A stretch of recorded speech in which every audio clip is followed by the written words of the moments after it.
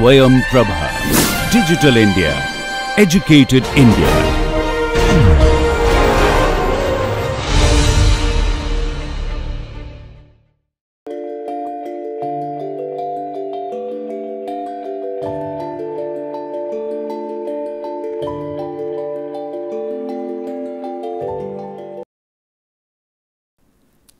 Hi everybody. So, now we are going to continue the T cell mediated immunity which we are discussing in the last class. So, I am going to start with the last slide again. Okay. So, this slide we just have discussed in the last lecture, and we have seen like what kind of different kind of pathogens are presented by or processed by dendritic cells and activate the T cells. Some are activating CD4, some are activating CD8.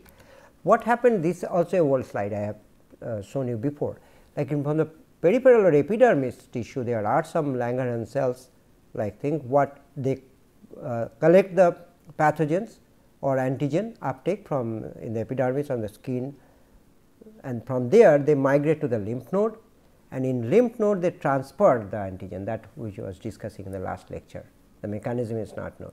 So, they transfer the antigen of the resident dendritic cells, which in turn activate the T cells, and you know what happened after that, they proliferate and leave the lymph node and come into the peripheral blood. Okay. So, this is again the bigger version of that. So, not only dendritic cells, just we are discussing macrophage and B cell are also professional antigen presenting cells. Macrophage is most of the time they are eating bacteria and they are the scavengers. So, they are cleaning up the mess. So, while cleaning up the mess, the all virus killed cell or the cell killed by apoptosis induced by T cell or any kind of dead cell, macrophage is eating. So, they are also process the antigen which is coming from outside present, that we already know how they are doing. B cell are also highly efficient in presenting antigen, right, that binds to surface, that you know that the T cell receptor B cell receptor interact with the antigen internalized by endocytosis, receptor mediated endocytosis, and then mix with this, and where the MHC2 is sitting in that vesicle and which presented by MHC2. So, this is also done by B cell. Okay. So, this is in summary actually whatever I just told before, not only in few minutes back, we have told many times before also, like dendritic cell, macrophage and B cell, all three antigen presenting cells are efficient enough. So, they are macropinocytosis and phagocytosis when they are in tissue. This macrophage can do macropinocytosis and phagocytosis, both are efficiently they can do, and B cells are mostly by receptor mediated endocytosis. And you know what happened after that, they induced the T cells, and result activation of T cells are there. Macrophage also I mean variety of things, because sometimes macrophage are activated by T cells, you know the Th1 response, then they kill. After killing they express the antigen much more efficient way, and that will induce the T cell. So, variety of things happen, and here there are three major antigen presenting cells which differ their process of attachment or intake, but presentation in the surface of their cells by MHC1 and MHC2.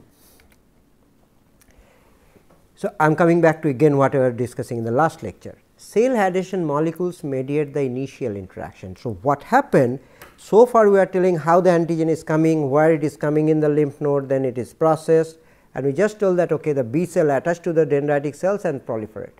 So, how this attachment, we told that chemokines are calling them and cell adhesion molecular attachment them. This is also true, the naive T cell and the antigen presenting cell, that attachment is also through protein or receptor ligand interaction. It is not just the T cell receptor and MHC1. What happened there is a series of dendritic cells, okay, they are presenting variety of antigen. All T cells are not going to find their own partner in every dendritic cells. So, what happened? So, there are similar antigen presenting cell are also presenting the ligand, okay, and naive T cells they also has this integrin type molecule LFA1, LFA1. So, even there is no interaction between T cell receptor and MHC antigen complex or CD4 CD8, this interaction is happening. This brings them together, antigen presenting cell and T cell comes together because of such kind of interaction. After that what happened? So, when they come closer, then they can see, well, this MHC2, say for example, MHC2 has something less, TCR is looking for that. So, this one bring them closer, this interaction, then this will find okay, whether it is interaction is going to happen or not. If the interaction is not happening, only this interaction is not strong enough, then this T cell will move to another site or another part of the same dendritic cells or another dendritic cells or macrophage. But if this interaction, after bringing this interaction, if this interaction happen, so T cell receptor find its partner with MHC 1 or 2, then this interaction happen means then CD4 interaction is also going to happen. Okay. So, this interaction give a signal to this particular site. What is happening? If you see this, if you see this one, this region, you see this is not very tight binding. Okay. Though it is a cartoon, it is not tight binding, it is a lot of space are here. But as soon as this signal come, there is a conformational change, it become more tight. Okay. So, initially what happened, if this is the ligand, it was like this, interaction was like this, but after the TCR and MHC interaction happened, they give the signal, they become like this. So, it was like this, it was open, interaction was there, not tight, but second interaction with MHC, TCR, CD4 gives the signal to that, and it become, I mean it change its conformation and become more tight and specific, so that T cell cannot leave immediately that. So, this is how the interaction starts. So, T cell come closer to the antigen presenting cell, initially lose or less interaction. Okay, what interaction is there? Less tight interaction, but then if T cell receptor and MHC interact, that gives the signal that initial interaction becomes stronger, and all together they become very strong interaction. All this whole interaction is very strong, and then they stay together. And what happened after that? After that, this interaction, MHC TCR interaction gives a signal to T cell. This one is T cell now. T cell for activation, another T cell, multiple signal is required, because only one signal if can activate the T cell, mistake can happen. Okay. So, multiple signal is important.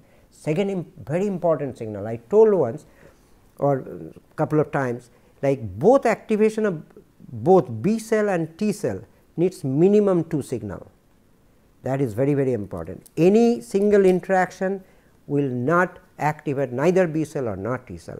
Here also same. So, only TCR MHC complex is not, this interaction is going to give a signal for activation definitely, but it needs another signal which is this one. This is come between B7.1 7.2, together it is called B7 molecule. So, B7 which is a heterodimer, B7.1 and B7.2 very similar. This is in the antigen presenting cell, and there is another receptor in T cell is there, it is called CD28. So, CD28 B7 interaction is also very, very important. What it is doing? It gives the signal for the survival. So, the cell should survive. Okay. So, survival signal, activation signal, and the antigen presenting cells will release some cytokines, like this is all possible, like IL-6, IL-12, 23, 4, every cytokines are not released all at a time, but these are the cytokines released by antigen presenting cells, which will again there are receptor in the T cell which will bind and give third signal for the differentiation. All 3 signals are required to get the effector T cells to be active in immune system. Okay. So, this is, so it starts from where it was there, dendritic cells come, the regular integrin and other surface molecule attachment brings them together, then this MHC TCR, then B7 CD28. This will give the signal survival and activation, and the third signal by the cytokines, which is released by the antigen presenting cells and tell the T cell to differentiate and do go further. Proliferate, differentiation, both should be tended. We have to have the effector function for to protect us. Okay. And CD28 post stimulation of activated T cells, what it is doing, because what it is saying, it is survival. So, you have to survive, you have to replicate, you have to survive. It is very interesting. What it is telling actually, it is activating the interleukin 2 receptor, more specific interleukin or more affinity interleukin 2 receptor. What is happening or what is there actually, interleukin 2 has, interleukin 2 can bind two type of receptor. One, only alpha and beta chain, a complete IL-2 receptor has 3 chain, okay, heterotrimer, alpha, beta and gamma. It is a heterotrimer. This is a IL-2 receptor, but only beta and gamma chain also can act as IL-2 receptor. Okay. Part interaction is also okay, but the affinity is not as good as this, because it will fit much better here, though it is a cartoon, but it is fitting much better here. So, trimer version of the IL-2 receptor is more efficient and high affinity, and dimer version is moderate affinity. What happened actually in T cell, normal T cell, they express the moderate affinity IL-2 receptor. Okay. So, when activation happened by B7 and CD28 molecule, then this interaction or that B7 CD28 signal go there and they express the IL-2 molecule. Okay. IL-2 is here, if you go back in this interaction, they give the signal of expressing the gamma subunit of alpha subunit of the IL-2 receptor, because beta and gamma is already there. Okay, beta gamma is already there. So, that CD28 B7 interaction or signal express the alpha subunit. What happened? So, the from moderate affinity IL-2 receptor converted to high affinity IL-2 receptor. Okay. Not only that, the cell also produce its IL-2 itself. So, what is happening? They produce IL-2.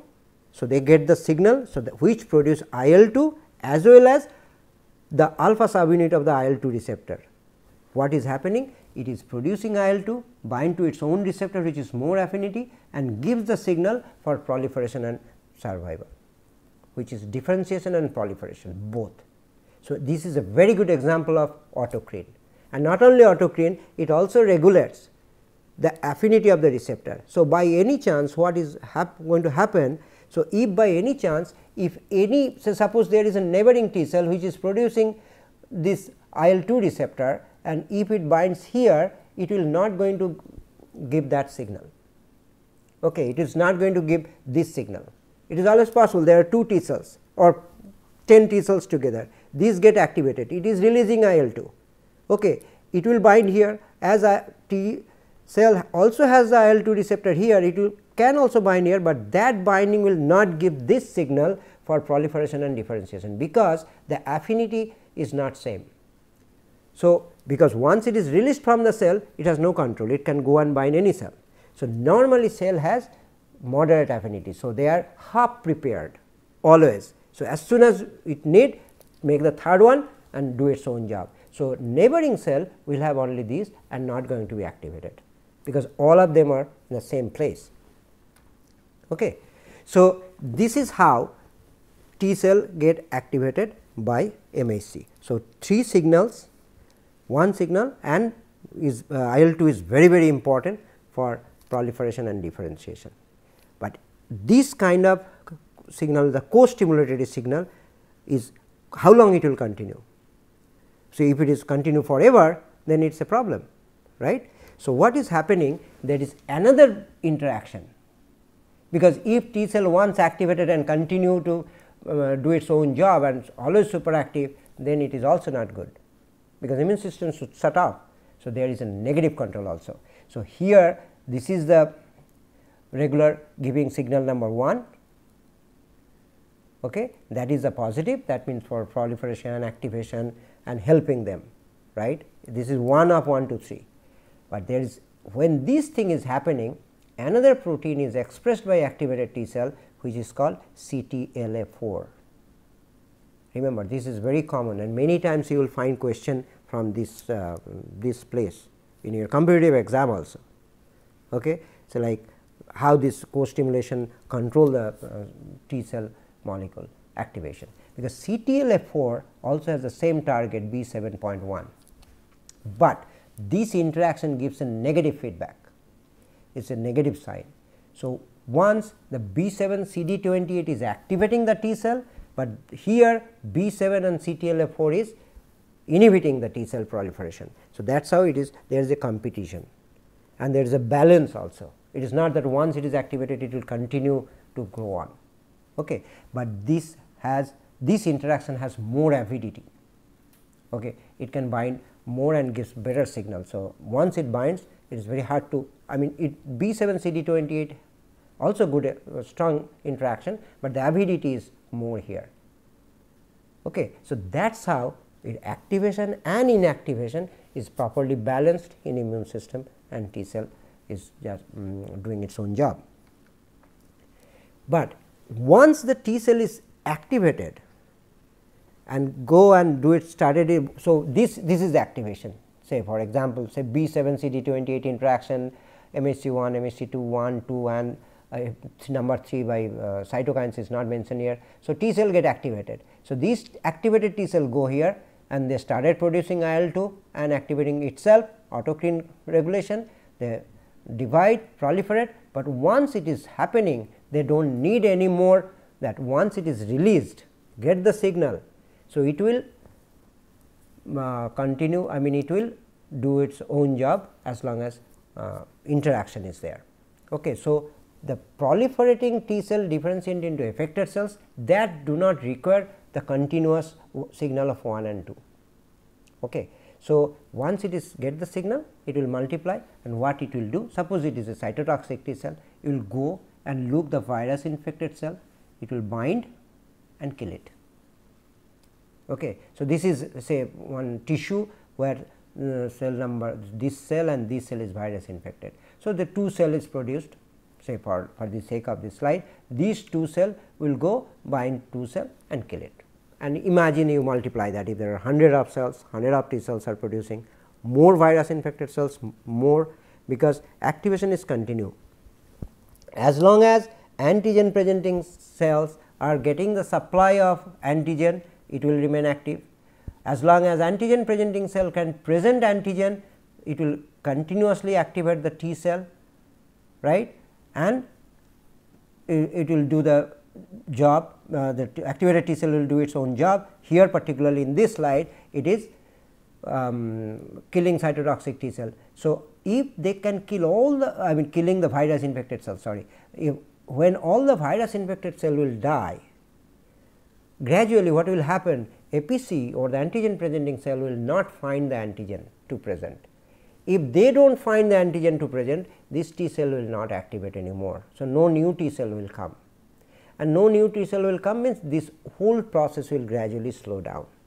Okay. But it is not immediately, you know that it takes 6-7 days to get to come in this stage. So, second day it will not suddenly stop, gradually it will again slow down, and some of these cells will remain as a memory cell for secondary infection if there is any. Okay. CD8 T cell can all be activated in different way, become cytotoxic effector, that one way we said. Another is direct activation. So, dendritic cell itself can be virus infected and there may be interaction, and the cytotoxic T cell can be directed and activated and kill it. Okay. Cytotoxic T cell, if it is the dendritic cell, the antigen presenting cell itself is virus infected, it can kill virus infected cell or the dendritic cells. Okay. So, it is because sometimes it is happening. So, CD8 T cells peptide plus MHC class 1 also can bind and kill it and give the signal. It is also can be activated by CD4. Wow. How? Because suppose this is the antigen presenting cell. Antigen presenting cell is not only expressing MHC1 to activate CD8, it also expressing MHC2, right. MHC2 is only expressed by the antigen presenting cells. So, suppose imagine a situation where antigen presenting cell presenting same antigen or by MHC1, same antigen means same pathogenic antigen by MHC2 as well as by MHC1. So, what will happen? CD4 will be attracted like this B7 CD28, that is not only for CD8, that B7 CD28 is true for both CD4 and CD8. So, this MHC2 TCR interaction CD4 B7 and then CD40, there are so many other interactions, just main or major one we are discussing here. So, this interaction will activate CD4 and these interactions, suppose this interact, but B7 is not here for some reason. So, CD8 interact with this. So, what can happen? Activated CD4 T cell can also activate the CD8 cell which is in the same location, because not only it's IL2, there are some more signal which is going to give this. So, what will happen? This interaction will give the antigen presenting cell a signal to express more B7. When more B7 will come, this they will not be alone. So, there will be again interaction which is not shown here. So, this interaction will give the signal to antigen presenting cell to express more B7 and this B7 will interact now and some other interaction also will help this particular cytotoxic T cell to activate. So, in this case what I can say is that cytotoxic T cell is activated not directly by the antigen presenting cells, but with the helper T cells. So, T helper cells also activate cytotoxic T cells in some cases. Clear? Now, we are coming to CD4 T cells. Cytotoxic T cell activation is more or less what we said. CD4 T cells differentiate into several subsets, okay, that we will learn. I will just tell the name, not much function. What are those? You know Th1, you know Th2, you know T follicular, follicular means which help the B cell, Th17 and T regulatory cells. So, CD4 T cells are of 5 subtypes, all of them interact with MHC class 2. These are their function. 1 Th1 you know already, killing the internal parasite, then the bigger parasite like helminth, and then T17 cells again Klebsiella pneumoniae, Candida, and here this is activation of B cells and this is T regulatory cells, which it is mostly regulate or inhibit T cell activation. It regulates T cell activation. Okay. So, will come. I mean that detail you will see, I mean little more detail, we do not have the scope to express much more about this, but more detail will be discussed when we will study the cytokines. Okay. When we will tell you the cytokines, that time we will discuss this, because it is more related with cytokines. And this cytokines, what just I was telling, cytokines actually make their different effect. So, Th1 cells by this interferon gamma and interleukin 12, Th2 is IL4, FH IL6, then tumor growth factor is beta, we call it TGF beta, IL6, IL23. So, these are the cells, okay. And this is by which they become, and after at this stage after becoming Th2 they produce IL4, IL5, IL13 and it is produce IL gamma and IL17 actually the origin of name of this Th17 cells. CD4 T cell subset can cross and regulate each other differentiation through cytokines. So, all these subsets also has some crosstalk. How? These crosstalks means Th2 inhibit Th1, Th1 inhibit Th2, okay. T regulatory inhibit both Th1 and Th2. So, there is a balance. There is a balance means all possible cells are there, but all are helper cells, but it is not that they are continuously helping us. So, they also have a balance, and that balance is again by the cytokines. Some cytokines release and stop some activity, some cytokines activate some activity. So, this way their function is regulated. Fortunately, we do not have to know all these things to regulate them, but for study we should know that these I mean in cytokine class you will learn in little more detail, but here you should know that Th1, Th2, Th17, Treg, they have a crosstalk, they can control each other activity. When Th1 is important, then Th2 is suppressed, when Th2 is important, Th1 is suppressed. So, that kind of control is there. And regulated CD4 cells involved in controlling adaptive immune response. Treg is also that you will see later. Okay. Now, what we are saying, the cytotoxic T cell, I am going to come back to cytotoxic T cell again. Okay. Because T helper cells you will learn, say helping B cell activation or production of antibody, you will learn much more in B cell immunity and B cell development. And then all these other cells, here T cell mediated immunity, we are mostly going for T cell immunity. Okay. T cell immunity, and that T cell immunity means the cell mediated immunity, which is mostly is the killing by cytotoxic T cell. Helper part, this is also involved in the adaptive immunity, is very prominent way, but that comes mostly in the B cell activation and other part, that will be discussed in that time.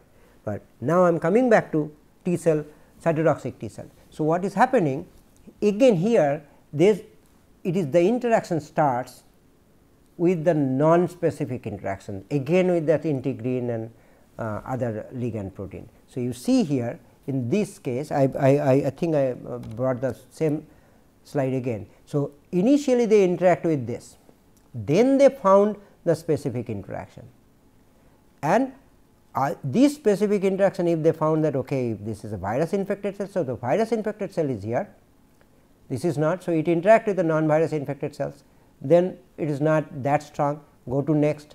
When it come to next, it found, if this particular T cell find this one a very strong interaction, what I am saying here actually, and then this interaction gives the signal that the virus infected cells should die and gives a signal for killing, and it dies. So, that is how it works. Okay. And this how this killing is happening is very interesting. If you see this picture, you have to understand, because now you know immunostaining. So, what happened here, you see the green is the actin and red is the lysosome.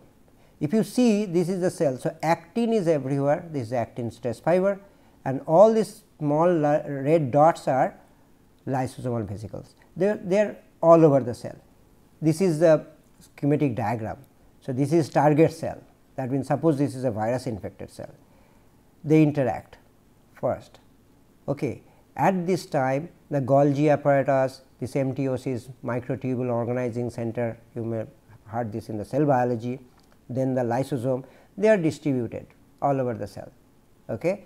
After this interaction, if this second interaction happened, that means the MHC and T cell receptor interaction happen, this interaction makes what change? They change all these thing in one line. You see the MTOC is here, Golgi is here, then lysosome is very close to this interaction site. This can be seen also in the fluorescence microscopy. You see, we can't see all this thing, but at least we can see that all the lysosome which was distributed all over the cell are here. And next, cartoon is very clear that all this lysosome material they release, and these red dots are very dangerous. This is electron microscope, you can see it is here. Red dots are very, very dangerous. What are they? They are porphyrin, they are granzymes, granulysin, Fas ligand. Fas ligand is actually activating the apoptosis. Okay. So, what is porphyrin? Porphyrin is a small molecule, pore forming peptide, you can say. It makes hole inside the cell. So, if I make a hole, cellular material come out. So, the whole cell will lyse. So, virus cannot survive. Granzyme is a protease, serine protease, which activates the apoptosis. Okay. Granulysin is the antimicrobial action and can induce apoptosis. So, Fas ligand, granulysin, granzyme, all three are good in killing or destroying the protein as well as apoptosis, and perforin makes whole. And perforin, how they are making whole? You can see this picture, this is the electron micrograph. There are so many holes, and these holes are like that. So, the proteins are like we already discussed with the bead, the perforin are making like that. Okay. So, this perforin will make a hole and channel, everything will come out. So, this is the kind of structure they form. Now, this is how they kill. So, once they say, suppose all cells are viral infected, what will happen? Cytotoxic T cell will come, kill one by one, or multiple cytotoxic T cell activated will come and kill. Okay. If suppose if the case that these 3 cells, only one is virus infected cell, so it is not going to hamper any of these 2 neighboring cells, but it will kill only this one. Okay. It will come here and release this granzyme and granulysin very in the contact place only. So, when it is in the contact place only, it is not like spread everywhere. So, it will not disturb or kill the other cells. This you know that Th1 activate the macrophage, and you can see this is the regular macrophage. As soon as it activated, so many new molecule comes in the surface. This is the activated macrophage, and what happened? They started killing. So, initially they do not know, now they know how to kill. And one more information I should add, that this I am I will skip this also. One more information I will add, that this structure is not alone. What happened as where there is macrophage, like particularly Mycobacterium infection or Leishmania infection, all the T cell just cover them. So, infected macrophage are basically covered by the T cells. So, they cannot live till they clean all this area, and that is called granuloma. So, in TB patient lung, granuloma formation, bottom one you can see is there. So, once this bacteria is removed, then T cell will disperse. Granuloma formation is a positive signal for immune system, and that is how doctor sometimes see the tissue biopsy like, okay, granuloma is there or not. If granuloma is there, that means immune system is working fine. Okay. This is more or less cell mediated immunity or cytotoxic T cell immunity. Okay. See you in the next class.